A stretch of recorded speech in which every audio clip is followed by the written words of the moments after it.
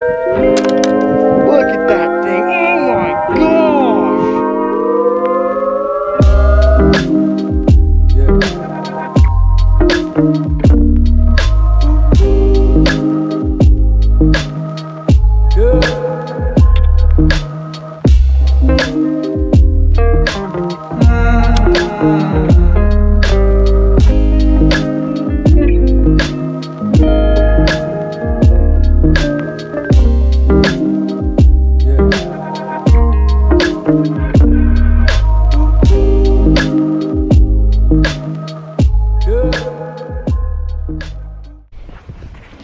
Big things every day. So today I'm going to be doing like a really good cooking demonstration. This one is one that I love to do. It's called microwave leftover chicken. Pop that lid off, throw it in the microwave for like, I don't know, a while. Now we wait. Turned out great. So thank you guys, hope you enjoyed it. If you want to thank all my ingredients. The gear's loaded. All the gear, the residual gear that stays in my truck, and the fresh gear for this trip. It is Tuesday. It is Tuesday evening. It is about 7:39 p.m. And I am rolling out on just a short one. I'm gonna try to get to my spot to fish tonight. Although, I don't know, I might get a half hour before it gets dark. I'm gonna crash out, camp out, and then tomorrow I'm gonna get up early. I always say that, but I mean it this time. I'm gonna get up early. I'm gonna catch hopefully some big bass. I took all your guys' advice from the last video. I watched a bunch of YouTube stuff, and hopefully I'll find a significantly better success rate this time out, chasing smallmouths. I'm not saying it's gonna happen for sure, but I'm gonna give it the best I got. Right now though, I gotta make a quick stop at the grocery store, pick up the essentials for a day-and-a-half trip, which basically is gonna be drinks, because I already ate dinner and I don't eat breakfast, and away we go.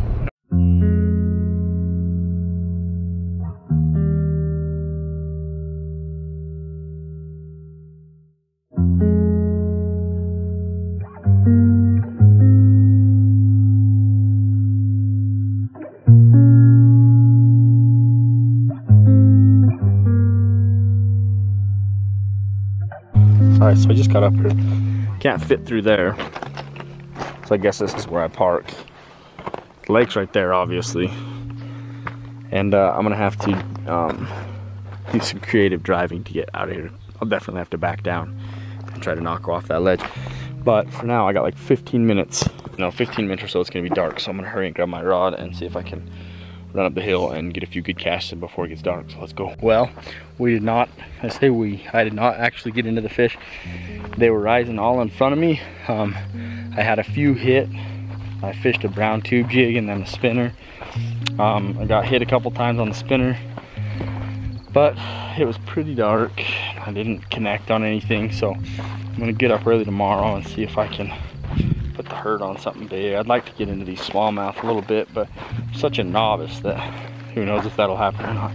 If I catch any at all, I'll feel pretty happy, to be honest. I'm gonna go to bed early tonight, try to get up early tomorrow, slam them.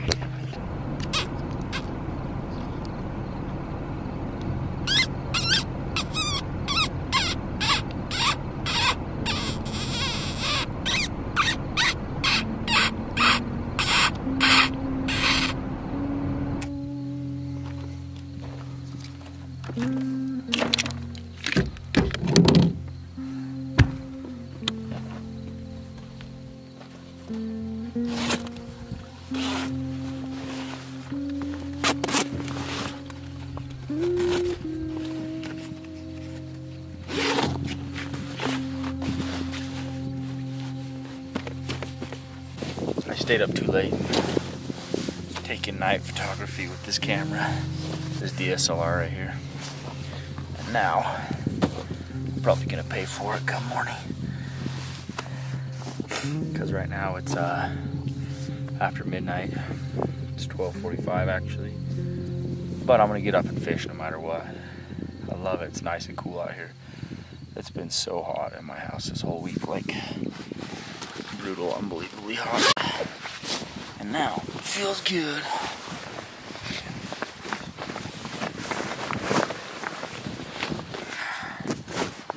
Feels good to finally crawl in here, go to sleep, so we'll see you tomorrow.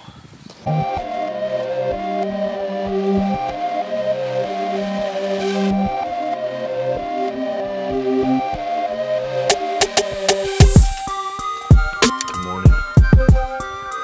I managed to get up somewhat early today. I'm not gonna say what time it is because you guys will laugh at what I think is early. No, it's about 6 a.m. And I'm gonna start throwing something at these bass here.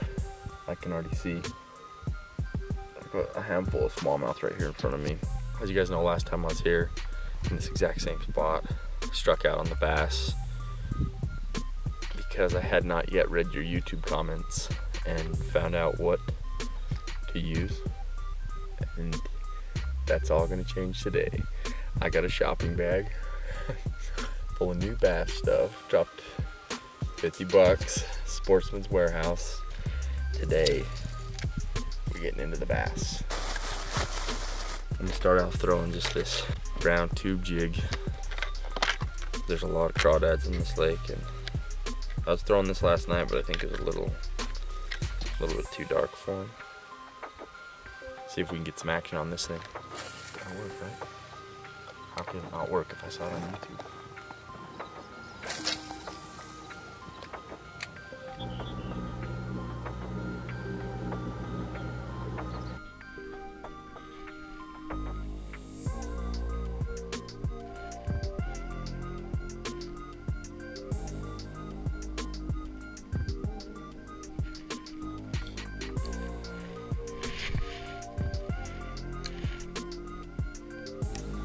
This is stupid.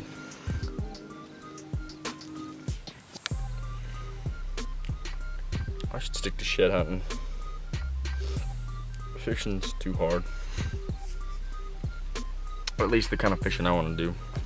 Real tempted right now to just like throw on a treble hook, a little bit of power bait, worm, and catch 100 perch just to pad my ego so I feel a little bit better. Threw this thing for a while. Rigged a couple different ways. I don't know what the heck I'm doing. You guys, I don't believe it. I don't believe it. After like multiple trips out here, I actually caught a bass.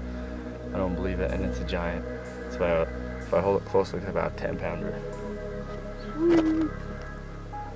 That bass was sitting right in front of me all morning. And I finally put something in front of him that I wanted to eat. When you're targeting giants, that's the way it goes. I guess you could say I'm pretty much a legit bass fisherman now.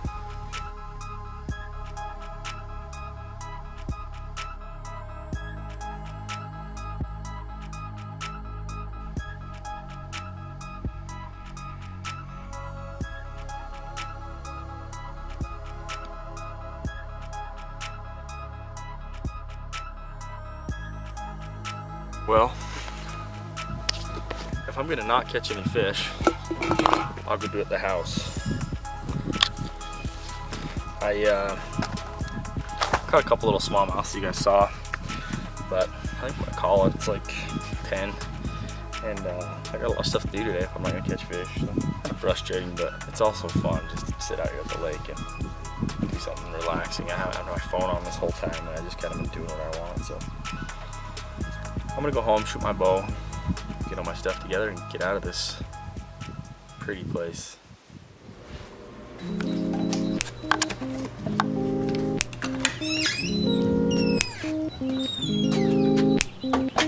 Look at that day. Beautiful out here. You guys' truck is a mess, and it's filthy.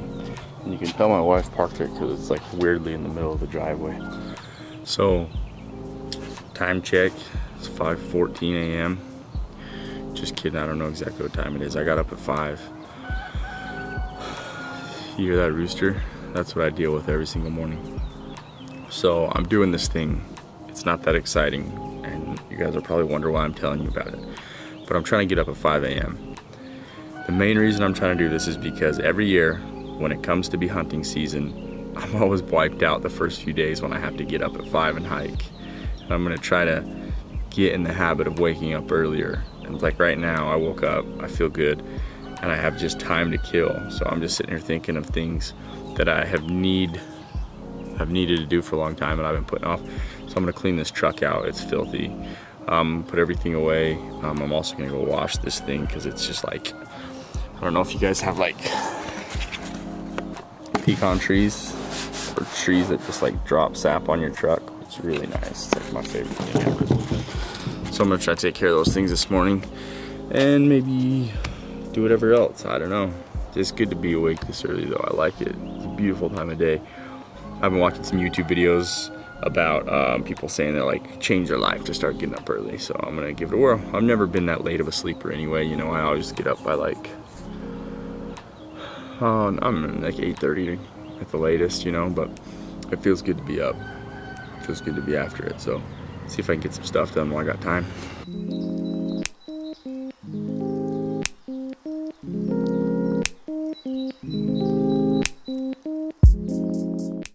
Yeah. You're fine. I'm just talking to my camera here and you're trying to talk to me about potty training. All the stuff that matters, right? So I got done cleaning my truck, took care of it, did a good, why am I so washed out? What is this not? Anyway, did a good deed today too. And every time, everybody knows that every time you do a good deed, the first thing you gotta do is brag about it on the internet. It's not a good deed if you don't tell everybody about it. So here's my good deed for the day. I went to the car wash to wash my truck, and one of the vacuums, the money drawer on it was left open.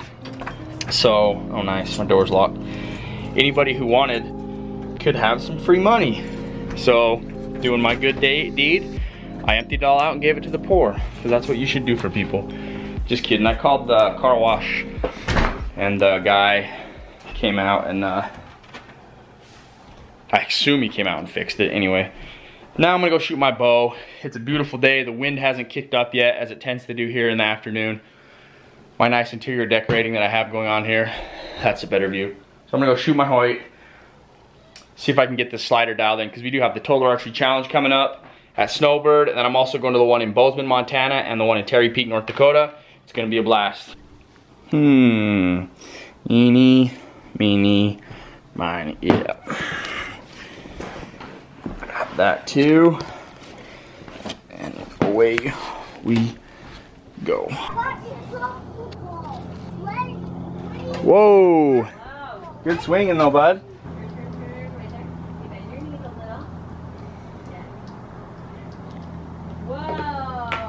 Good swing, buddy.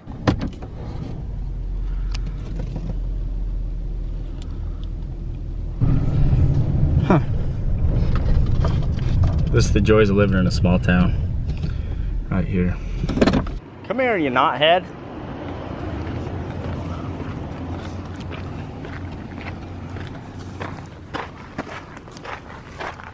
Easy. Oh, oh, oh. Hey, hey, hey, hey. Reunited with their good friends, where I'm sure she doesn't want to be. Should probably just pull it right off the end of there again, now that I think about it.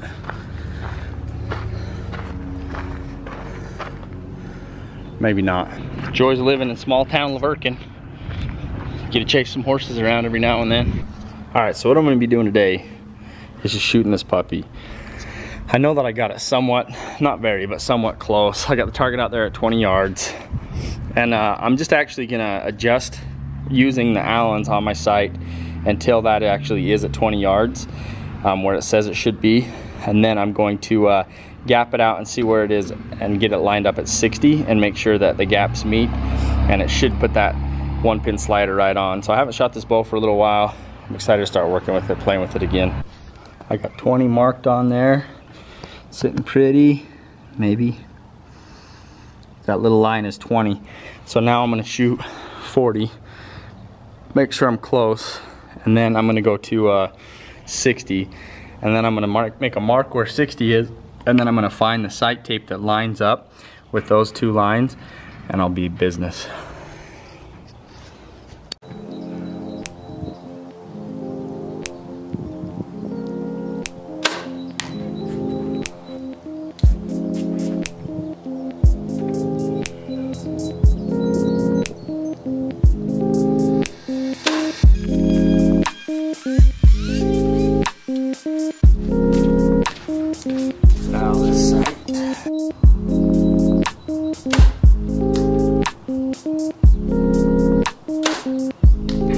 tinkering with it for a minute.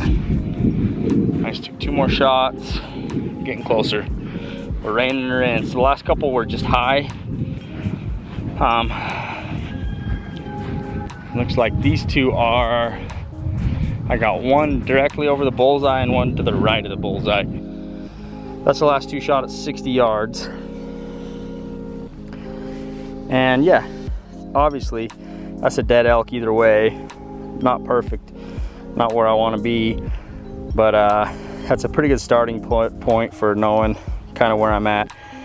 I think I'm gonna just knock that maybe down a little bit more, try a couple more shots, and then I'm gonna put my sight tape on. So those are my 2 lines, 20, 60. Not a very big gap on these bows, they're so flat shooting. This Redworks is so smooth. Like, it just, my arrow flight is amazing. I've had a lot of problems with arrow kicking in the past. But I got a combination of these Gold Tip Kinetic 200s, which is a very, very stiff spine, but I shoot them so long because I have these gorilla arms. And this has been the ticket. I mean, I was not getting any kick on these arrows today. They were just flying darts the whole way. So now I'm gonna see if I can find a sight tape. So when I bought this sight, somebody had thrown all these sight tapes in the garbage and I snagged them. So I'll just see if I can find one that has the proper gap. Actually, that one right there is gonna be very, very close. So let me see if I can see one that has the right gap on it. Got it, new sight tape is on. I'm gonna leave it set at 40 when I hunt. And then I'll just know how to gap it depending on out to about 60. And then if it's longer than 60, I should have time to dial and adjust range. But RX1 looking good. Now I'm gonna go edit this video. I'm also gonna try to shoot a video today. I don't know if you guys are interested in this or not. Let me know down below. I had a lot of questions. I get a lot of comments. People want to know how to start out filming their YouTube videos. What cameras they need, what editing software. You're reading a book? Good. I'll be right back. I have a lot of people wanting to know what cameras they should buy, what kind of editing software to use, how to go about uploading them and things like that. So I'm gonna do a little tutorial today, later on probably, and that'll upload in the next few days here. But let me know if that's something, if you're interested in seeing it. And also let me know any questions that you have for that video down below in the comments. But I wanna thank you guys for watching this video. I know I was all over the place in this thing, planned on going shed hunting and didn't work out. But it's been fun making this video for you guys, so appreciate you following along. Also, go ahead and subscribe to the channel. I appreciate that. As that number gets closer to 10K, we're getting closer and closer to the giveaway, and it also makes it a lot easier for me to make a living. So if I can get to 1 million subscribers today, that'd be great. Thank you guys for the support, and we'll catch you on the next one.